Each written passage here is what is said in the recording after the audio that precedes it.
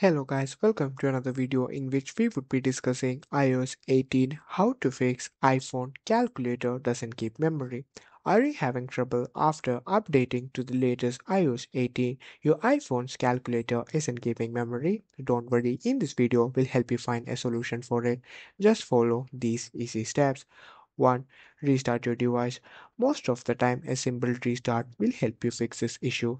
To restart your device, press the volume up button and the volume down button. Now, the side button until you see the Apple logo appear.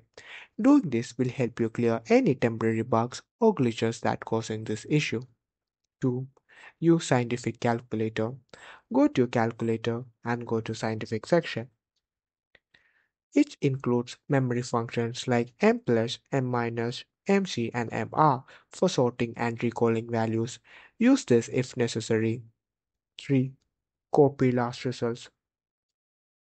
Long press the calculator's display or use the control center to copy last result.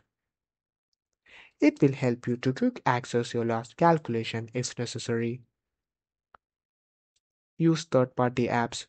Consider downloading a third-party calculator app that offers a history feature, as the default app lacks the comprehensive memory storage because of a bug as of now.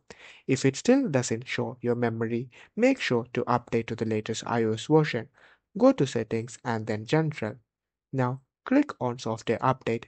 Make sure it is updated to the latest iOS 18. If a patch update is available, update it. Even after doing all this, if you're still unable to find a solution, it's better that you contact Apple support for further assistance. Thank you for watching.